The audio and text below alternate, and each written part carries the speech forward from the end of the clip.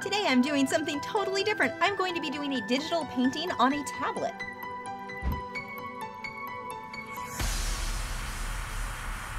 One of my favorite things about digital painting on a tablet is you can bring it with you anywhere. You don't need a whole lot of art supplies or a whole bag full of supplies to take it with you to Starbucks, to the library, out to a park, anywhere you want to go to sit and paint. And for this one, I'm using the Samsung Galaxy Tab S3. This is actually the older version. A new one just came out, the S4.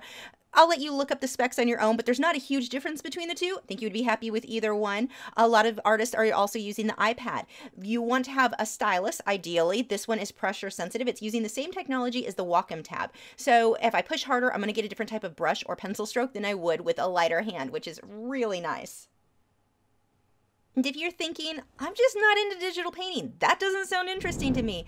It's not really any different than painting traditionally, other than obviously I don't have a hard copy, but you can make prints of anything that you do digitally. But the thing that's so great is it goes everywhere. When I was on the plane, I took it with me when I traveled, and it's so small, it's easy to pull out, and I'm not dropping colored pencils all over the place if there's a bump or if I'm just clumsy, which is more likely the case for me.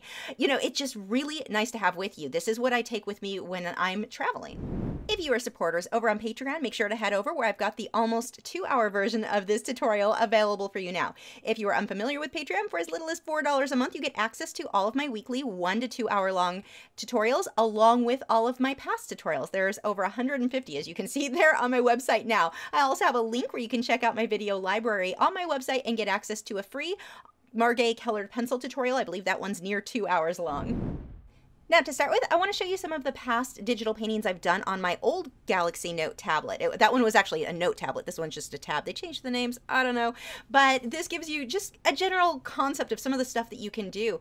It really looks like a painting. Now, this is not digital manipulation, and I think that, or photo manipulation. I think that that's something that a lot of people misunderstand when they hear what a digital, or so that somebody did a digital painting. They think that you're just putting filters over a photo, and that's not what it is. This is actual painting, as you'll see as we get going in the tutorial. But these were great because I was able to do a portrait for customers. Back when I used to do pet portraits, I could offer this for quite a bit less. I wasn't really using much in the way of supplies besides my own tablet, and they could print it. I would let them print them on mugs or pillows and different things like that, which was a lot of fun. So there's just a ton of stuff that you can do with digital painting. You can do concept art. I do that a lot, where I'm just getting a general idea of what I want to paint or draw. And you can go super realistic, or because of the way that the program that I'm going to show you works with blending, you can also get more abstract, or if you wanted to go more impressionistic and have your brush strokes really show. You can do all of that when you're painting digitally.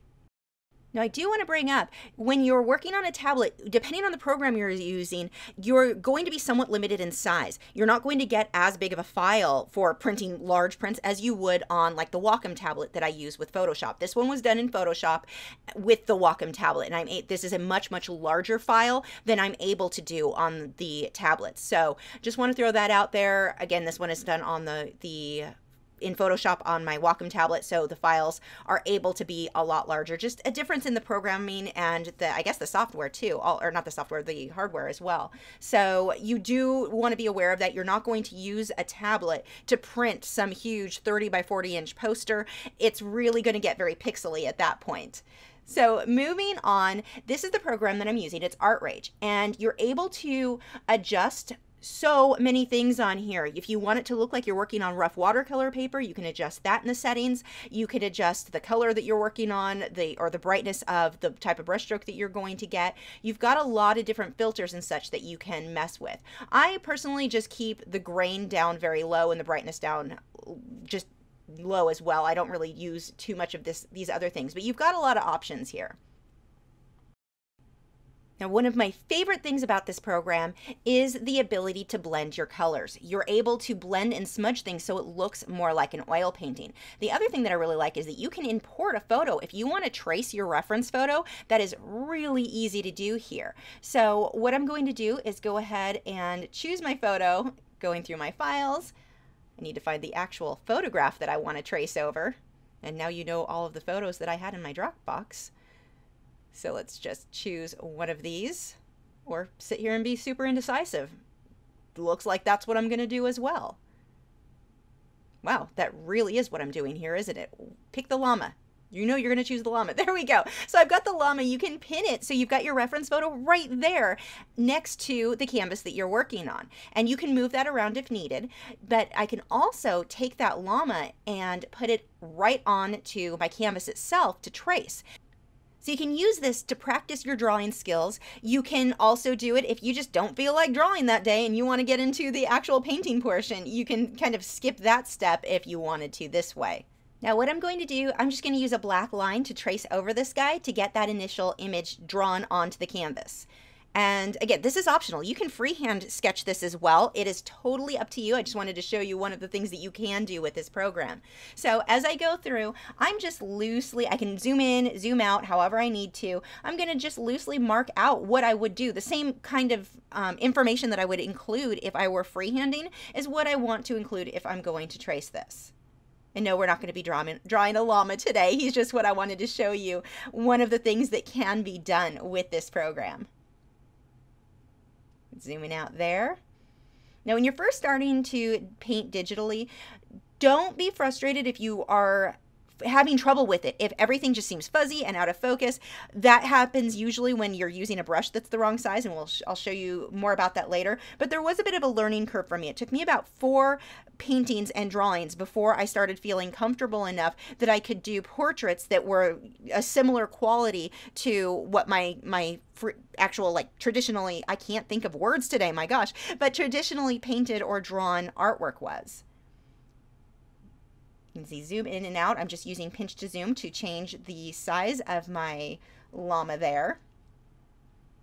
And then I can just hit this little eye mark to make my image disappear, my lines or the image itself. So I took the layer of the llama out. There is my drawing. So you can see it's very, very easy to get that outline if that's something that interests you. Or again, you can just freehand it like you normally would.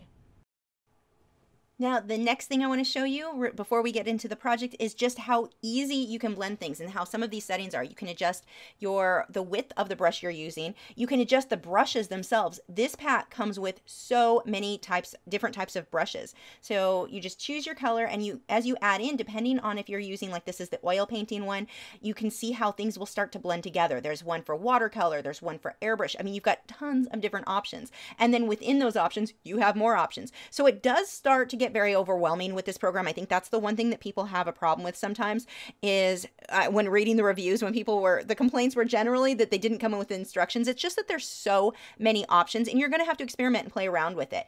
For the most part, I would say stick with one brush type like the airbrush tool just to get started. That really is enough. Now see there how I was able to come through and blend that just by adjusting the settings so you can make something that looks very, very much like an actual painting.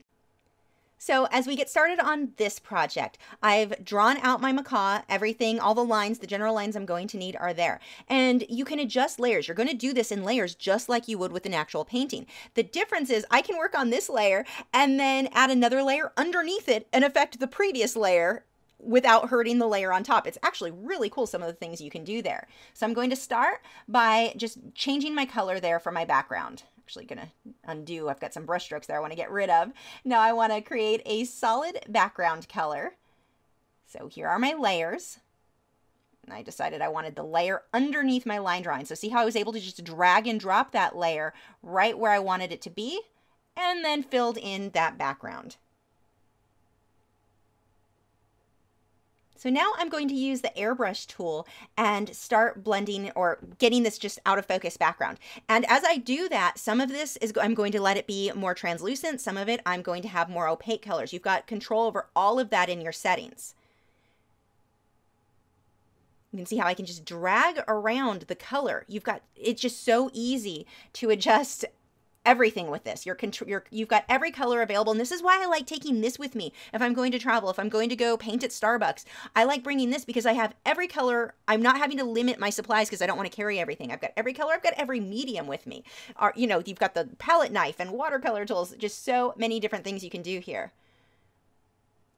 And it's not like I'm giving up traditional painting. This is just one more medium. That's all it is another medium. I always have people ask me when I share something that I painted digitally, freaking out, or worried. I wouldn't say freaking out, but worried. You're not going to give that up painting, oil painting or colored pencil. I hope you don't change. No, I'm not. This is just another medium. See, I'm just layering all of that in there. Let one color overlap the other just like I would if I were using a real airbrush. And that gives me that nice out of focus look. And I can even come back through and either blur that background completely, or I can use different tools to blend some of these colors together if I needed to. We're going to zoom in now.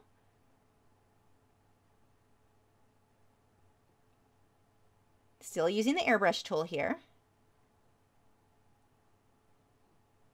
Switch to another type of brush. I believe that's the watercolor brush.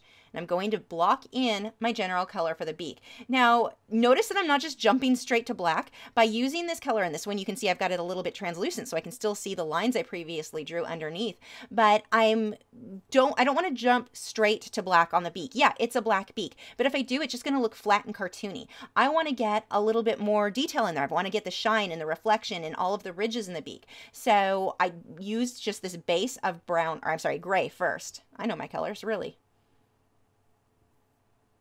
And if one brush doesn't look good, if I make a brush stroke and I don't like how it came out, you've got an undo button. That's another great thing about painting digitally. I can just undo that, try a different brush. You can't really mess anything up. If something doesn't come out right, you're just gonna undo it, try a different brush and see if that comes out better. Now, a huge tip, don't ever forget this, save constantly. Every few minutes, make sure you're saving that project, because if the program crashes and you lose hours worth of work, oh, it's painful. It really sucks. I think anyone who's painted digitally has probably experienced that, and it sucks pretty bad. So make sure that you're saving your work constantly as you do go. And it doesn't matter what device you're working on, what program you're using, inevitably one of them's going to crash on you. So always save your work. Now, when I get my base layers, I'm typically going to make them it's loose. I want my outer edges clean, but it's going to be very loose. One of the problems that a lot of people have when they start digitally painting is everything's fuzzy. Like the background, where nothing's in focus. You look at it and it almost bugs your eyes. Like, why is everything out of focus? You've got to change your brush stroke, especially if you're using the airbrush tool a lot like I do. You need to make your brush stroke a lot smaller and a lot more opaque when you get to those sharper edges. Be aware of where you want something to be soft and out of focus and where you want something to be very sharp. So here, those little lines, that's still with the airbrush. I just minimized my brush size so it was really, really tiny. And if you are brand new to airbrushing, brand new to digital painting, I do recommend, while you get started, focus more on the airbrush tool, or just one paintbrush. Pick one paintbrush, and for me, that would be the airbrush tool, and really master that before you mess too much around with the other ones. Otherwise, it gets too overwhelming. I think, like I was saying earlier, where people have a hard time with this program, simplify it for yourself. You can do this entire thing just with airbrush tool. Learn to really understand that one first. That would be my recommendation. I'm sure other people do it otherwise, but that worked really well for me when I was learning. And see, as I add this, it's the same as traditional painting. I mean, this would be the same as airbrushing here, but I mean, choosing your color, the way that I'm layering, the way that I'm blending, where I'm adding detail, where I want sharp lines, thick lines, all of that, it's the same. So where people get this idea, like I was talking about earlier, where they think that digital painting is just photo manipulation, as you can see, it's not. I'm actually drawing everything here. And I don't know why there seems to be this stigma around digital painting like it's not real art. It absolutely is. It's just a different medium.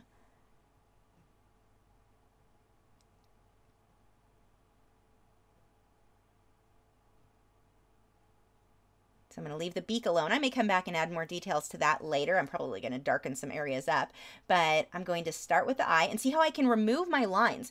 If I'm not sure if I'm filling this in right, I can just remove, or I just hit the little eye mark on that layer to pull it out.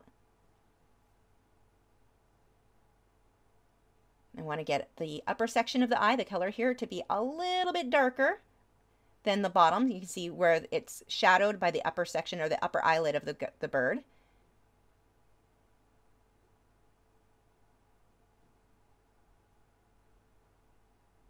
And I'm a bit fuzzy here. See how I'm not like super worried about my lines or keeping everything clean? I can clean that up later.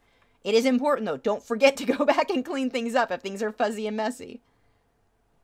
And I zoom way in where I'm working on the tiny detail. And I've got this color, the white, pretty translucent. I'm just going to lightly go over everything here.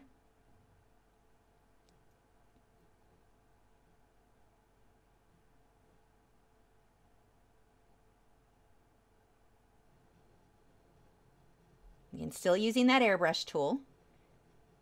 For a larger area, you can just make your brush size, well, say that 10 times fast, larger. So it goes a bit faster. This is all going to have wrinkles, so I don't need this to be super smooth. I just want to get this white base in there. And just pick one small area. I created another layer here.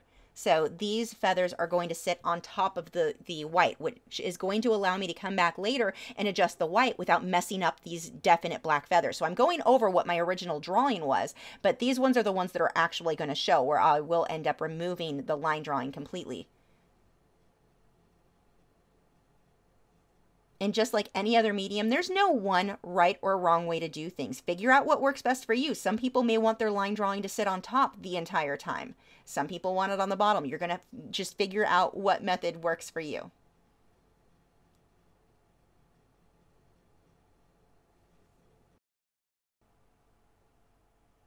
Now remember, when you're painting, white is not white. You're going to want other colors in there. If you leave it flat white, it looks flat. I'm getting some shadows here. I've got this rosy gray color that I'm using for the shadow so that the skin here looks like it's separated or it's raised up from the beak. I don't want this to look like it's just a flat transition between the two colors. So I've got that bit of a shadow. I'm also going to start pulling some of that rosy color into other parts of the white skin here. And going back and defining the beak a little bit more as I work too. Whenever you're painting or drawing anything with nature, whether it be wildlife or a landscape, make sure you get variation. You don't want every brush stroke, every line or pencil line. You don't want everything to look the same. If it does, it ends up looking stiff and very unnatural. Variation in your brush strokes is a really good thing.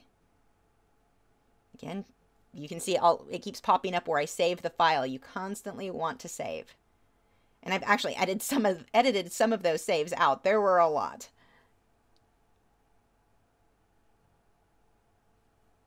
Now I'm not done with really any of this, but I'm going to go ahead and start blocking in the feathers on the top part of the head, because I was starting to have a little bit of a hard time judging what values and what shades I wanted to use on the white. So I came up with my darker color first on where the green is going to go, and then I can put the green on top and let that dark color show through. Now let's say I put the green in there and I thought that I had the dark enough, but it wasn't. All I have to do is add another layer on top, because a lot of these colors are translucent, and I can just darken up a layer underneath what I just did.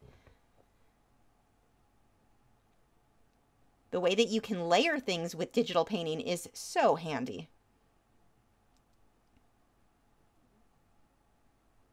See how I've got to let those dark areas show. I don't want to cover them all the way. I want to watch which direction these feathers need to go. Still using that airbrush tool.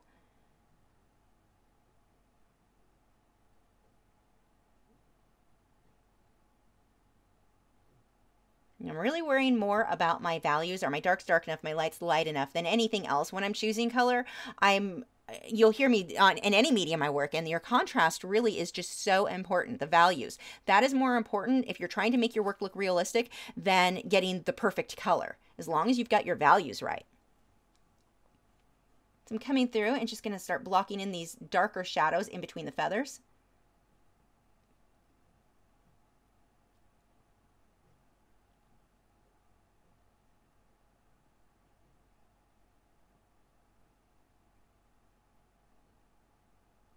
One thing that's a huge difference between painting digitally versus traditionally is that digital paintings are extremely forgiving. It just, between the undo button and being able to just add a layer on top or below, it really is, once you get the hang of it, it is easier because of that, I would say.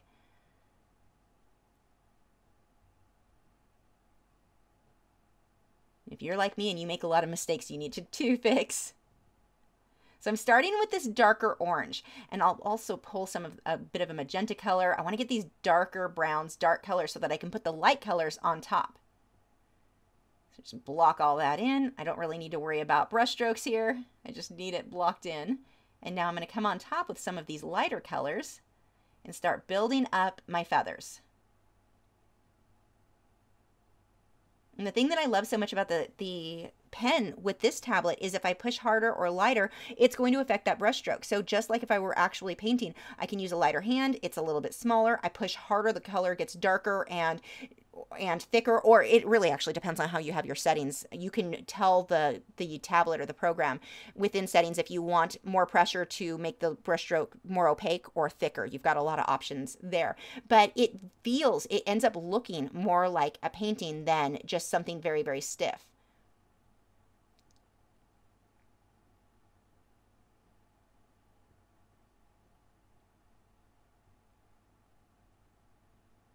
Now for these black feathers, I don't want to jump straight to black. I want a lot of this grayish purple color to show through, so I'm going to put that in there first, and then I will put the black on top of it.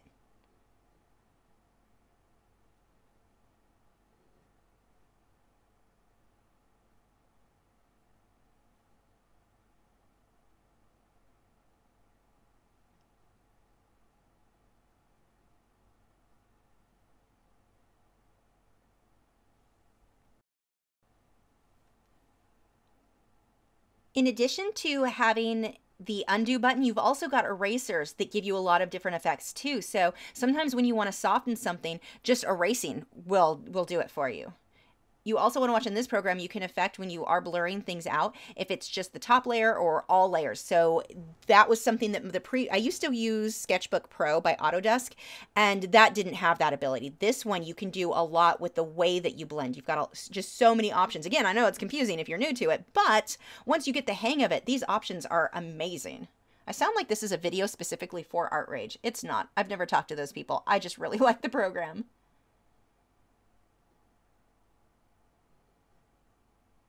Again, coming back through with the shadows.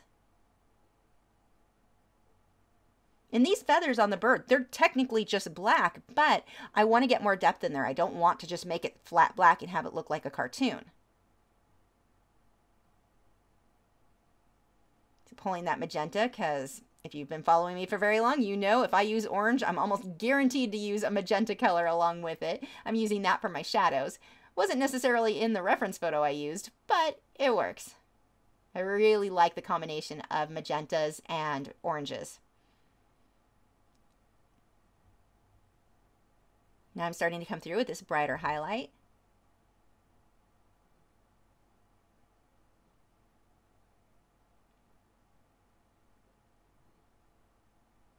Going to deepen up those shadows a bit more so that when I put the highlights on top, they show up a bit better.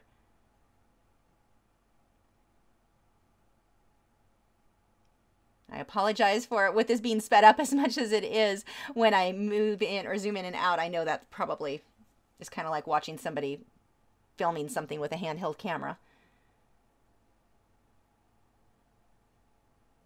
Now, as I move through here, same thing, just affecting or going through and working on where are my lights, where are my darks. Now, I am alternating between cool and warm blues on these feathers. Most of the time when I'm painting, I go with one or the other. Either I'm using warm blues through the majority of it or cool blues through the majority. I don't typically mix those two. But with certain birds, you get a better look on the feathers if you do combine the warm and the cool blues. Peacocks, I do that a lot where I've got the really warm bluish greens or at the greenish blues, both of them, and then these really cool almost purplish blues, and it gives you, if you do that in combination with the high contrast, that's how you get those shimmery feathers. These ones aren't supposed to be shimmery, but it does give you a nice effect. You can switch colors so quickly and easily here, and still using that airbrush tool. I know you're shocked.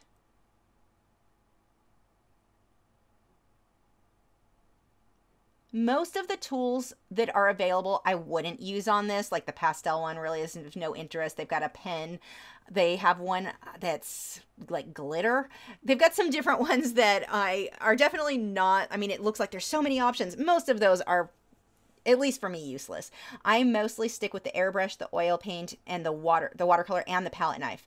Sometimes the pencil and the ink, but that's about it for the selection that I go with there. I think there may be an option that you can remove some of those that you don't use. There's so many options in this program. I could be wrong, but I think I saw that. Maybe it was a dream. My dreams are very vivid. I can sometimes not tell the difference. So going through here, see, I'm using now, this is the oil paint brush that I'm using there, and it's giving me a bit more of a harsh line, and it's also causing this to blend in a bit more, so I'm getting like that wet into wet blending with the previous layers. Back to the airbrush.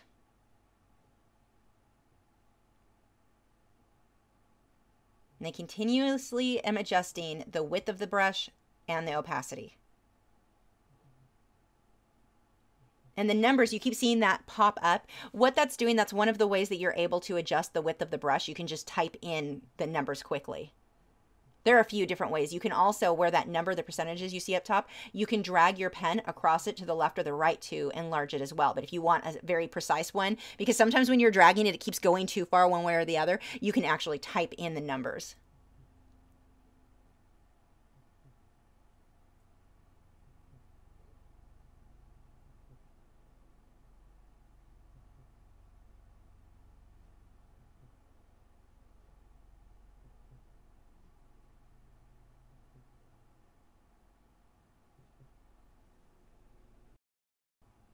And all of these harsh lines, I'm going to keep working. I don't want everything to look like it's outlined. Adding some highlights there. You can see how I'm making these brush strokes that are kind of sketchy so that the edges of the feathers are somewhat frayed. You don't want them perfectly rounded so that it looks like fish scales. Pulling in a little bit of a kind of a periwinkle purpley color or periwinkle blue. I don't know, making stuff up again. But I'm mixing again. I've got some of that purplish tone where the blues that are closer to purple, and then I've got some that are much warmer. I'm going to come through now and start adding my shadows.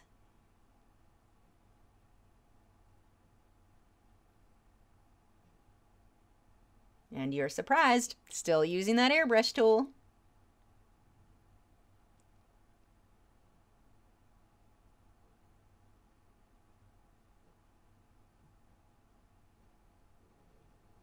You just keep layering and messing with it until it looks how you want it to.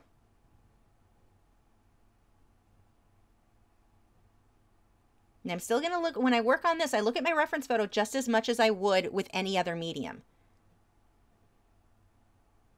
If you're going for realism or photorealism, you're going to use a reference photo. I don't know why kids seem to have in their head, if you use a reference photo, you're cheating or you're not a real artist. I don't know where they got that idea, but that's just not how art works. If you're working for super realistic, you've got to have a reference photo or a live subject, you know, if you've got a live model or if you've set up a still life, you need something to look at. If you try painting from your memory, you're going to get a more stylized look. So like cartoons, that sort of thing is fine. But when you really are trying to get something very, very realistic, you need something to look at.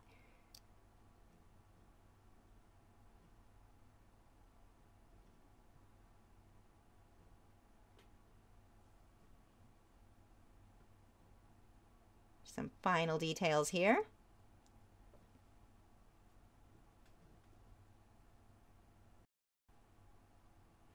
Now, if you're an artist who uses the website Paint My Photo to get reference, you cannot use their photos unless they changed it. But last I checked, it was in their terms of service. You could not use their photos on that website for digital paintings, which makes zero sense to me, but it's their website. They can do what they want. So do be aware where you get those photos. But there is the finished painting there. And as you can see, digital painting, you can get something that looks super realistic. I could even go more realistic than this if I wanted to spend more time on it.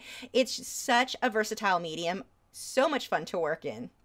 One more thing that I wanted to bring up that I forgot to mention earlier was this specific tablet. You can get the keyboard that's made by Samsung. It's a little bit pricey, but it is really good. I've used other keyboards for tablets and was never happy. They kept dropping letters. There were a lot of problems with that. This one I can actually type pretty fast on. For me, I typically type around 85, 86 words per minute. On this one, I was only 10 words per minute slower when I did the speed test. So this definitely is a very comfortable, for a tablet, it's a very comfortable keyboard to work in, and it just folds up and is a part of the case. So that one is really, really convenient. If you think you want a tablet for your keyboard, definitely get the Samsung one that's made specifically for that tablet.